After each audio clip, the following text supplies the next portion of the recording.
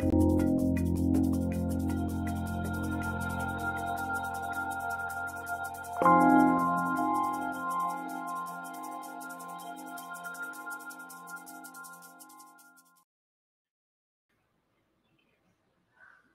everyone.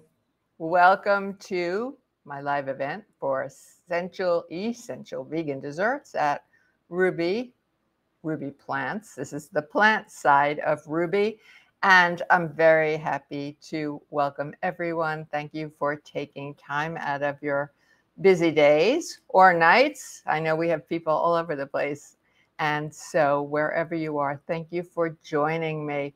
I'm really excited to be talking about Earth Day. I think that Earth Day, I think of it as every day I really care about the earth and sustainability, and we're going to jump right in. But what I want to say to everyone is wear sunscreen. I'm in Philadelphia, as some of you know, and we're starting to have spring that feels like summer. I don't think it will last, but we've had almost 80 degrees, and got my hat, got my sunscreen, which we know we're supposed to wear every day. For people who are going to be doing Passover, that starts next week on Monday, I want to wish you a happy Passover. I know this year is different, but I've got I've got some recipes on my website for chocolate covered matzah and things like that. I also just want to note that if anyone here is in Philly or the general area, I'm going to be doing an event, a class at Drexel on May 21st.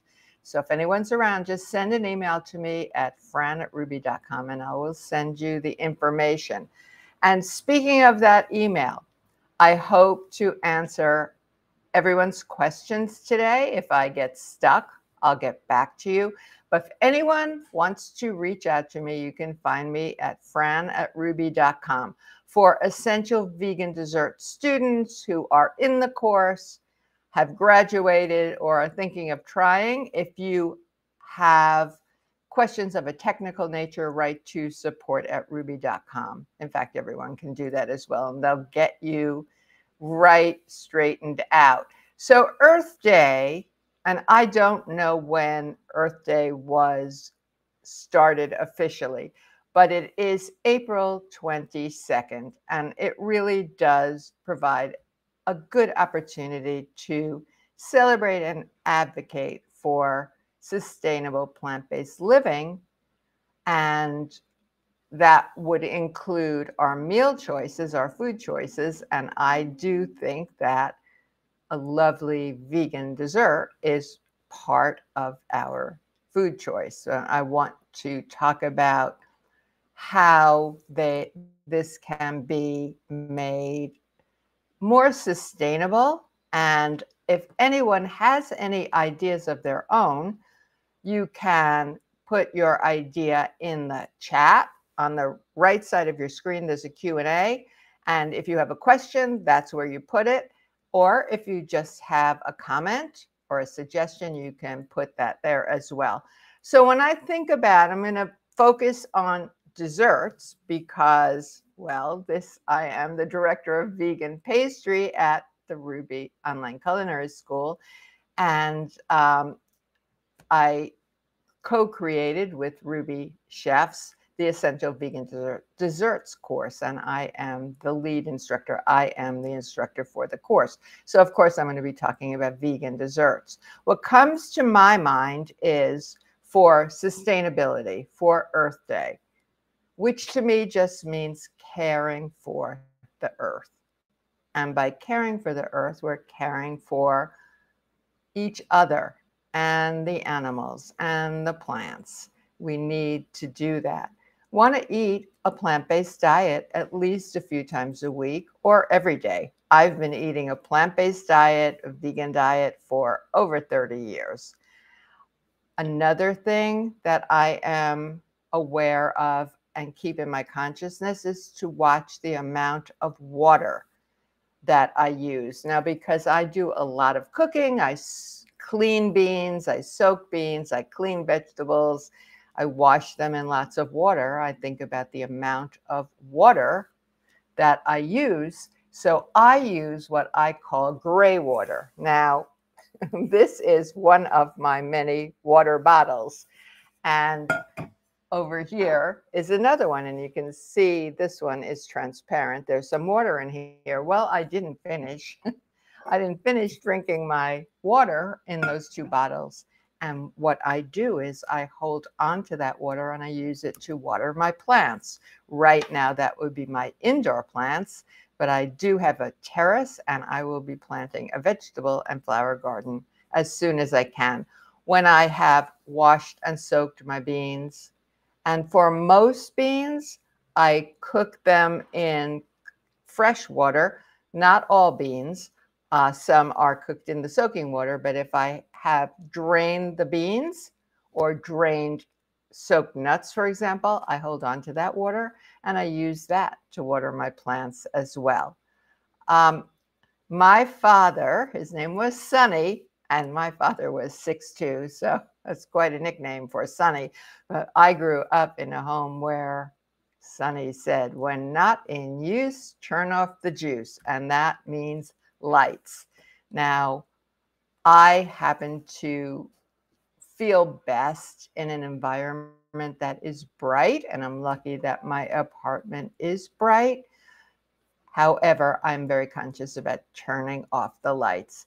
In terms of food choices, I think if you consider shopping at your local's farmer's market, if that's available to you, or there are so many vendors like that, and there are companies like Misfits where you can, excuse me, cut out the middleman and get really fresh seasonal produce. I also, when I do shop in a supermarket here, my main supermarket shop is at a store called Mom's Organic Market.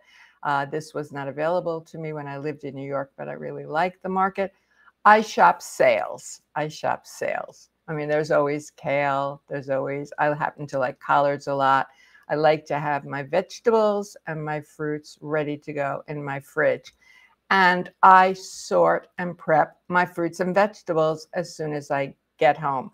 That might mean washing some, and it might mean storing them in bags like this. I find this really helps the vegetables hold for a longer period of time. I also, my new refrigerator is honey. I'm not throwing out food. I go through my refrigerator regularly. That what we talk about in Essential Vegan Desserts and other courses at Rouxbe is FIFO, first in, first out. So you want to make sure that you've labeled your food, make a list so you know what you need to eat so that hopefully you're not wasting any food. You might want to consider also, Rouxbe has a course called Waste Not, which is a really wonderful course. I personally choose organically grown fruits and vegetables as often as possible. And what you can do, and what I do, is the Environmental Working Group has a list. They update it every year, and it's called the Dirty Dozen and the Clean 15. So I make sure to purchase the organic foods that are on the versions of the foods that are on the Dirty Dozen, and I don't worry so much about the Clean 15.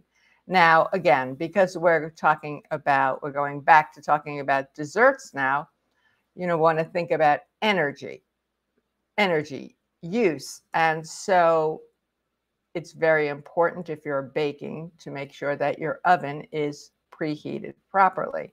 I use a couple of oven thermometers in my ovens. I have a GE Cafe oven over there, and I have a small oven here that bakes beautifully. I bake on convection bake, which normally means a shorter period of time for baking.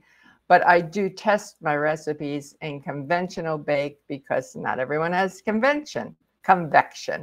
And so, you know, my oven will ping or ding when to tell me that the oven is at temperature, but I know that it's not. So I preheat it. I allow enough time to preheat. I have everything prepared, and then I bake. Definitely continue or start to use mise en place, which means getting everything together, prepped. It will save you time. And then I think it saves money as well.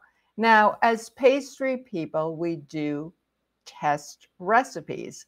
And sometimes the result isn't what we intended.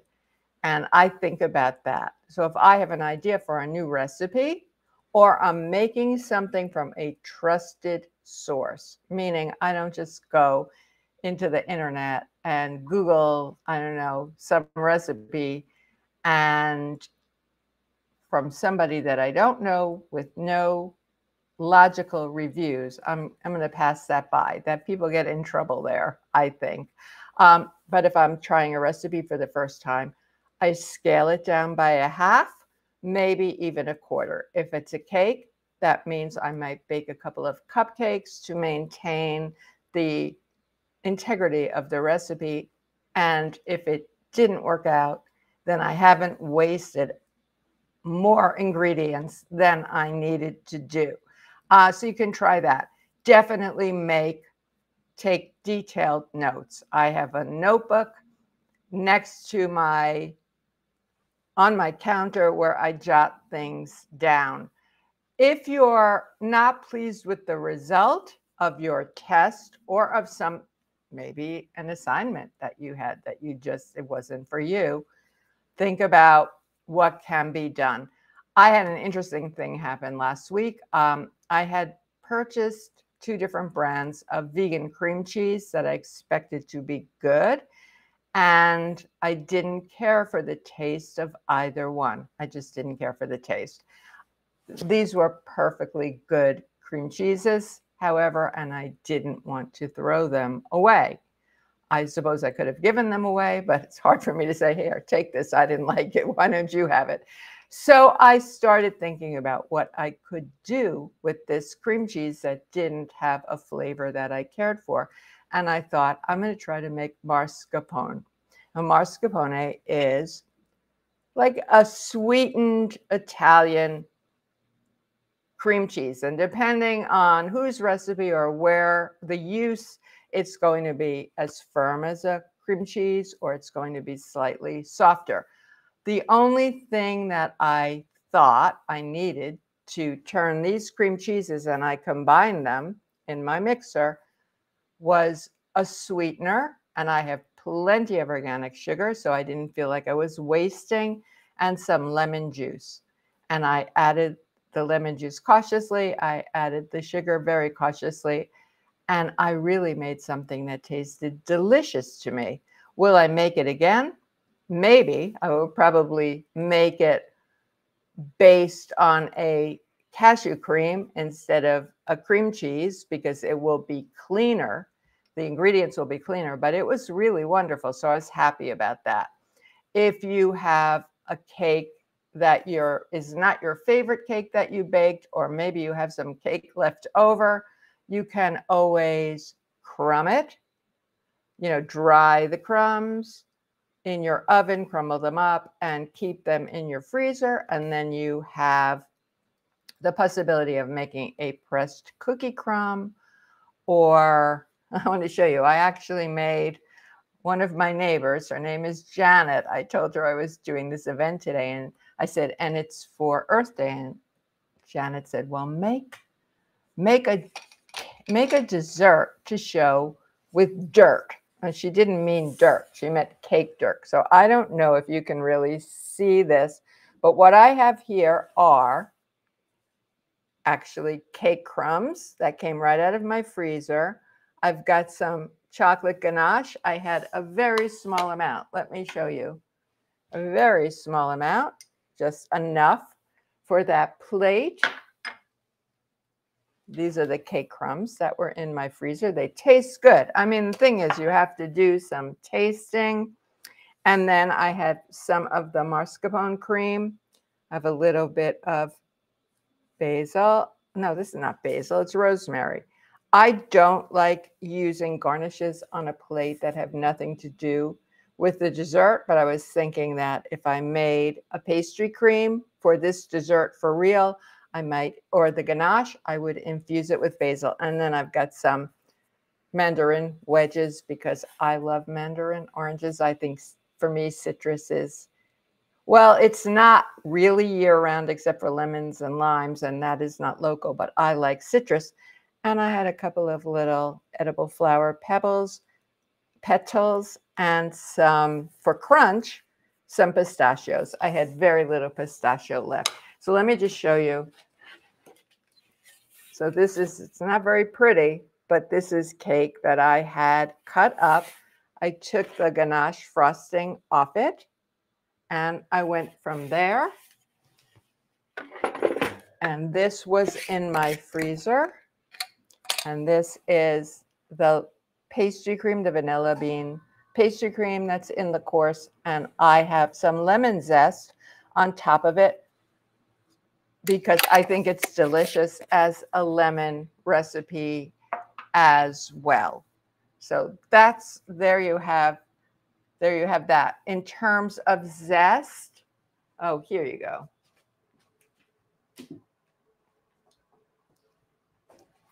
If your citrus is not organic, you want to really wash it. If it's organic, you want to really wash it as well, but I dry it up and I zest. So for example, if I need some orange juice, and I will need orange juice, I'm making orange bunch cake, then I would zest the fruit and then juice the fruit. But if I'm not going to be juicing the fruit, or I'm using it for some other reason, I will still zest the citrus and wrap it in, I wrap it so that it doesn't get hard, and then use it when I need it. But I don't want to waste the zest on a, you know, an organic piece of fruit. So that's something that I always do. Make sure that you take notes. Again, I saw a couple of questions about that. And, you know, you can trick your eye. I think one of the things we can do to make sustainable desserts is to use bigger plates. This is a large plate, and I picked it because I love the little bees on this plate. Sometimes I use this on Instagram, and oftentimes people will say to me, "Oh, Fran, there's a bee on your plate." But it is a cute little plate that I picked up in Bucks County. So you can use a smaller plate. I mean, I think the idea of larger plates for plating, and we eat with our eyes, is very nice, but we can also use a smaller plate and trick the plate out, and definitely clean up as you go along. So now I'm going to move things around here and get back to the event questions so that I can start answering questions for you. All righty. Jane B has a very interesting question. So Jane says, I've made Brenda Davis's black bean brownie recipe that you shared. I started using a scale to measure ingredients. Very good. To me, there is a huge discrepancy between 3 tablespoons of hemp seeds and the weighted. Okay, Jane. First of all, I think that you mean Visanto Molina. Visanto Molina did an event with me about protein, and Visanto and Brenda are writing partners. And in the event doc for that particular event, we had 2 recipes posted from their book, which is called plant-powered protein, I believe. And so I'm guessing that you mean the cookie, the chocolate cookie, because there is no black bean brownie recipe that is made with hemp seeds. But you bring up a very important point. Now, I use scales, and many of you know that. Here's one of my scales. This one has several functions. It has fluid ounce, ounce, gram, and milliliter. And this one bounces between pound and kilogram. And then I have this little one for small quantities like agar, for example, which weighs very small. You want to make sure that your scales are calibrated. But you really, it's hard for me to say this, but it's true. You can't necessarily rely on a recipe, the quantities being exactly correct. Sometimes there are errors. And, oftentimes if you go to a cookbook author's website, there will be a tab that says errata, because things get messed up sometimes between the book and publication.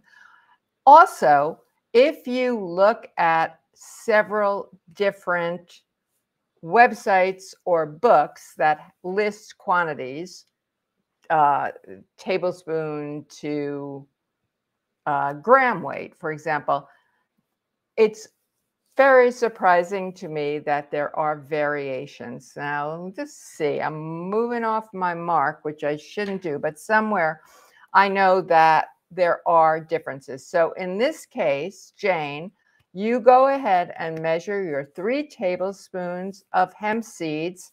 Note that in a notebook, and that is the weight.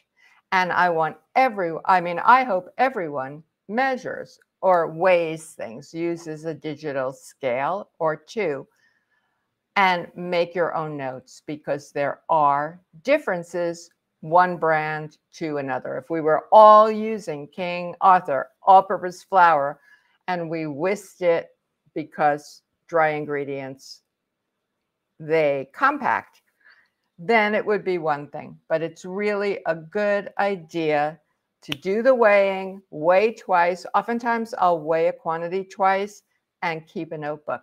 So good luck with that. Antoinette is talking about almond milk. I used to make my own almond milk, but stopped because of the amount of water needed for almonds. Which plant-based milk would you recommend making, and how to use the pulp? Well, Antoinette, we're making almond milk, or you're making almond milk, for example, and then you're using this water to make the milk, and we use, there are basic formulas, and you use more water to make a thinner product and less water to make a thicker product. The manufacturers are doing the same thing. So all the plant milks are going to be made with water. But you're using that water, I assume, unless what you're asking me is about soaking the almonds first before you make the plant milk. If that's the case, use that gray water to water your plants or do some cleaning. That's what I'd say. In terms of the pulp, I know that there are people who bake with the pulp. I dry pulp out and then toast it in my oven or bake it in my oven, and I add that to oatmeal, sometimes assuming that it tastes good. Sometimes the skins are very tannic, but oftentimes not. I add it to oatmeal, I add it to some yogurt. So that's fine. That's fine. Don't worry about that. Jen says, we love decadent with all the fat and sugar, so I'm here for it. But do you have a recipe or suggestion for those times we need to trick ourselves into thinking we're indulging, but really not? Well, Jen, indulging, an indulgent dessert really depends on the eater, I would say. I happen to like very dark chocolate, and I happen to like, and those of you who know me know that my portions of dessert are very small. They're, let me not say very small, but they're smaller than many. I mean, I look at the muffins that I find in some of the shops and I go, oh my God, that's a cake for 4 people. So one thing you want to do is serve smaller portions, fill the plate or the dish out with fruit, and use that to trick your eye. In this course, we have decadent desserts. We have a vegan baked Alaska made with aquafaba meringue and some vegan ice cream and a cake or a cookie. Now, for example, that ice cream can be vegan ice cream that you make yourself or that you purchase, or it can be vegan ice cream that's known as nice cream, which has oftentimes a base of banana and other fruits, and sometimes just fruit. So that would be a less fat and sugar situation. The vanilla cream that I referred to earlier in the course is a favorite, and that is made, the base recipe is made with some organic vegan cane sugar, but I have made it with whole pitted majol dates, and that takes the sugar out of it. We also do have a number of recipes in the course for agar-based desserts, fruit-based desserts, and then there is no fat and there is no sugar. So it's completely up to you, but there's plenty. When I have really discovered by talking to a lot of people and paying attention to myself, when you really want something, it's a good idea, some kind of treat. It's a good idea to have it because you can eat all the carrots you want. You're still going to want that other treat. So what I do is I make smaller truffles, smaller portions, and I find that 1-2 bites is enough. So good luck with that, Jen. Therese is telling me that she lives in 7,000 feet elevation. So that's high altitude baking can be a challenge. It is indeed. And there is no one answer to that because I actually added a unit about this, about high altitude baking to essential vegan desserts, because we have, students all over the country and all over the world. And this is a situation. I know that one of my daughter's friends lives in Wyoming, and she told me that she made my chocolate cake to live for, and that it came up out of the pan and spilled all over the oven for her. I did a bunch of research, and it was very interesting to me to find that there really is no one answer. There are microclimates. So where you live, one town over might require some different adjustments. And I put just 2 links here. I think Bob's Red Mill and King Arthur both have very interesting information on high altitude baking.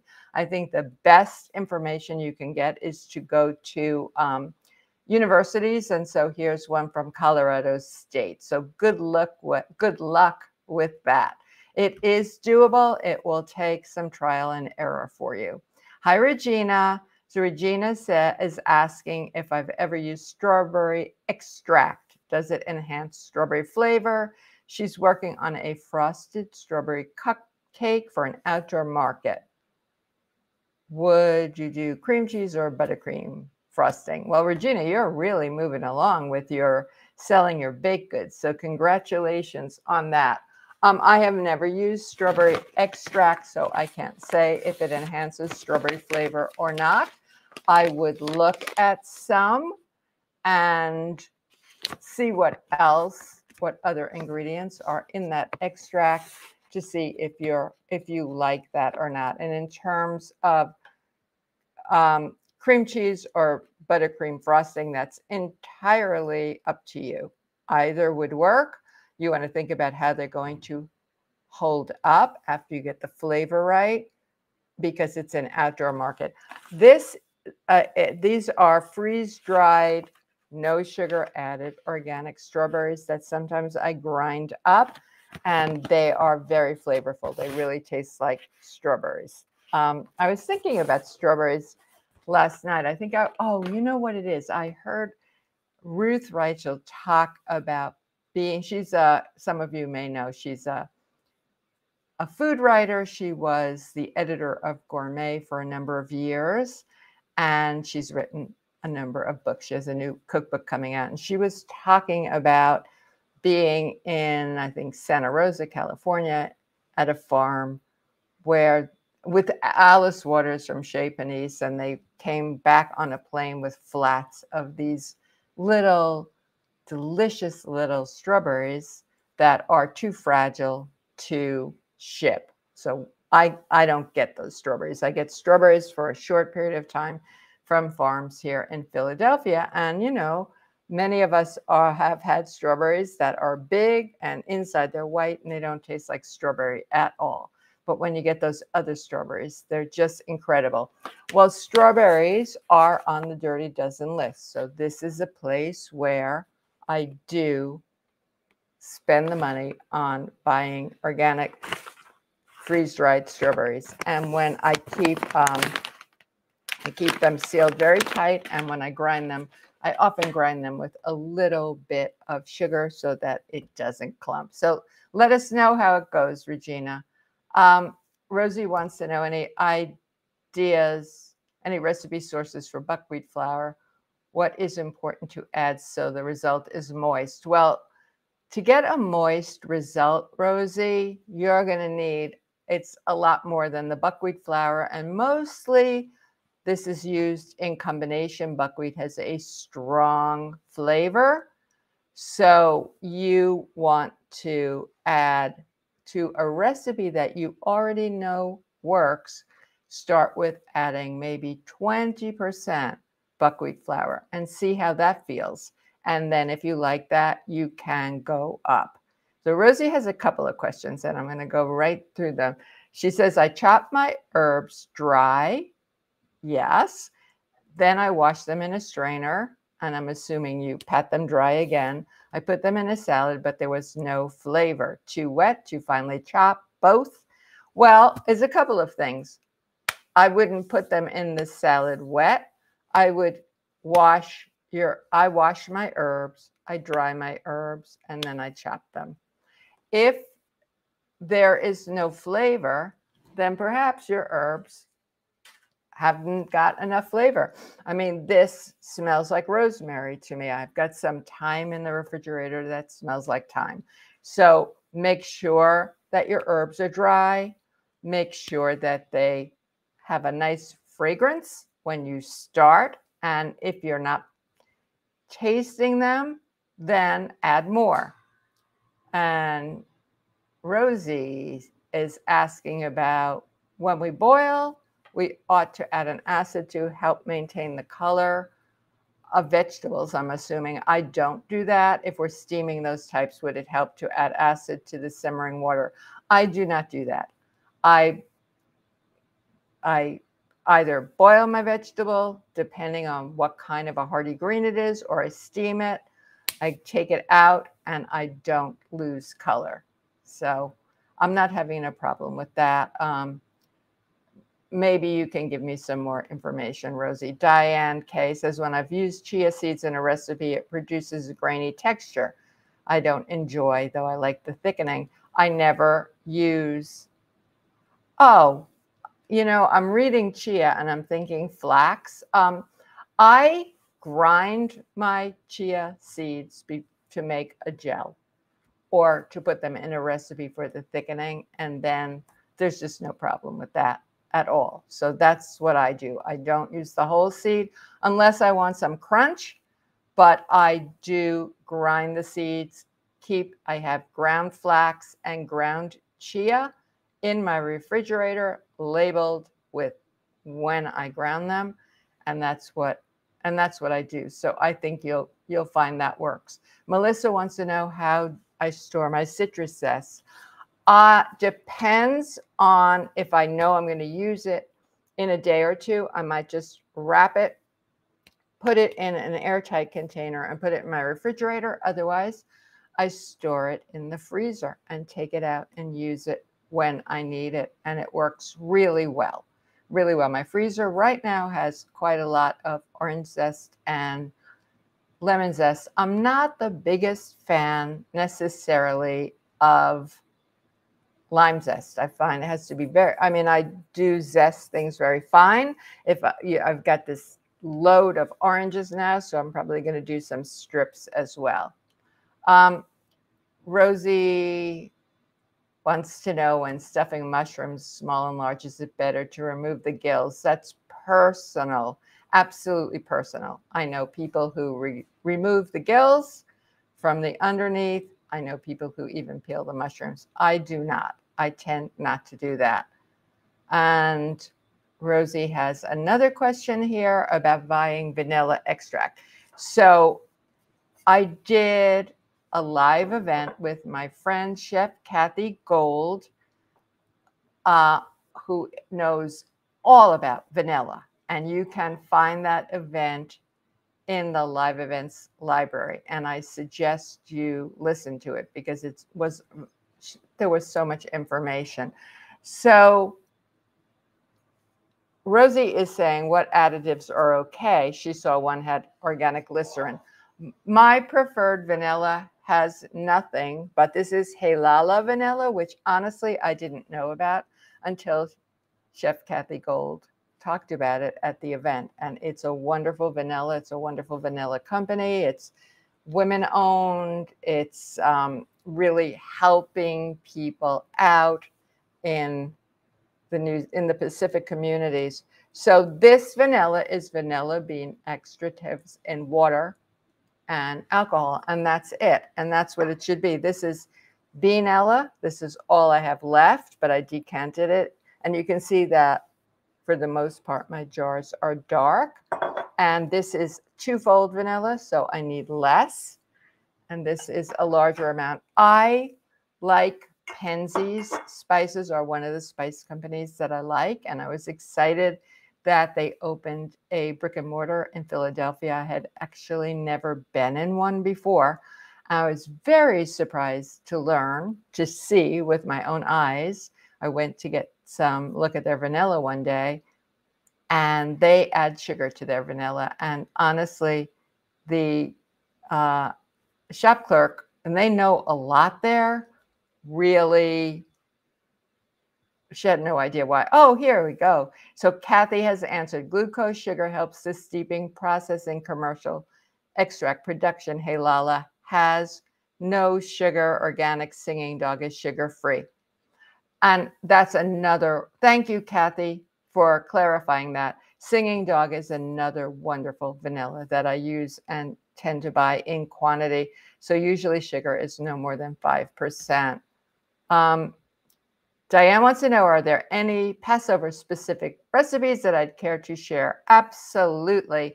The easiest thing to do is to go to my website, francostigan.com, and you're going to find a recipe for chocolate covered matzah with za'atar, which is a spice blend that I absolutely love. I love the flavor, but not everybody's going to like that. So, you can use something else. I also have coconut macaroons, not macaron, but macaroons. And I believe they're on my website too. Super easy to make and delicious. And,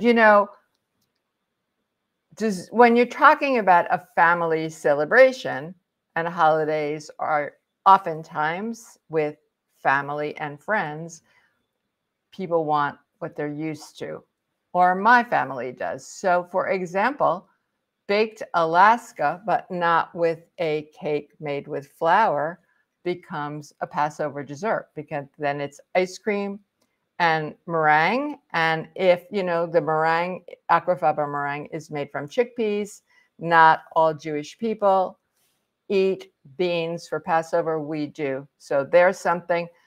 Chocolate ganache, little mendiant, which are melted chocolate with some nuts and dried fruits dropped on, make wonderful desserts too. And if you Google matzah crack, which has become a thing, it's absolutely delicious. So you set matzah onto a sheet pan, and the recipe calls for butter and brown sugar. So it really caramelizes, and then chocolate. Well, vegan butter, you got no problem there. So those are desserts that I like. And I will probably be sending a newsletter out soon to, with some desserts. Oh, great. Antoinette has a follow-up. Yes. She was referring to the amount of water it takes to grow almonds, and that has become an issue. People are unhappy about the amount of water. It takes a lot of water to grow almonds. Cashews seem to take less water, oats as well. So I think, and I tend to use oat milk for all of my desserts now for two reasons. I like the flavor. I like Oatly, the different kinds of Oatly oat milk. And also, I don't have to worry about allergies. I don't have to worry about this person is allergic to nuts. So that leaves out almond milk, cashew milk, all the nut milks. This person is a soy avoider, which I am not. So that leaves out soy milk. Soy milk is great. And so that's what I like. Lily wants to know, how long can you keep freeze-dried cranberry powder? Well, I don't like to keep anything for, ever and ever. But I think if it's fresh and you keep it airtight, it's okay. You can keep it in the freezer. Ma says, I'm from Arizona. We like to harvest our mesquite flower. And again, moist. Oh, mesquite flower is delicious, but it's not the same. Just excuse me, I'm going to have to turn around. I'm having unbelievable allergies today. So actually, that means I'm going to be making myself some shiitake broth with daikon and kombu and sip that, because I find that it really helps. So mesquite flower, mesquite has a very strong flavor. I love it. I've got some. I've visited Arizona, and I'm going to be visiting Arizona in October. I think that's right. Yeah. So I've tasted breads and cakes made with mesquite, but just a little bit. Suzanne wants to know how best to measure fresh herbs. For instance, the amount of fresh herbs can vary greatly.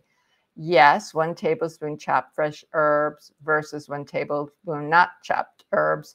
Yeah, that is true. And so it depends on how you're using them. I've got over my shoulder, I think you can see, I've got a jar of dill and a jar of parsley, and I'm keeping them like flowers. I keep adding ice cubes, and then when I'm not doing a live event, I've got a plastic bag over them, and that holds it. So if I'm not chopping my herbs, I'll take a tablespoon, but I'll eyeball it and throw it into the pot. Otherwise, I'll chop them. That's not, unless you have a very strong herb, it shouldn't be too much of a problem. Antoinette said, I missed who just asked this question. I found out about this company, Genuine Essential Oils, Culinary Flavors. Not all are vegan. Oh, that must be about the strawberries, I think.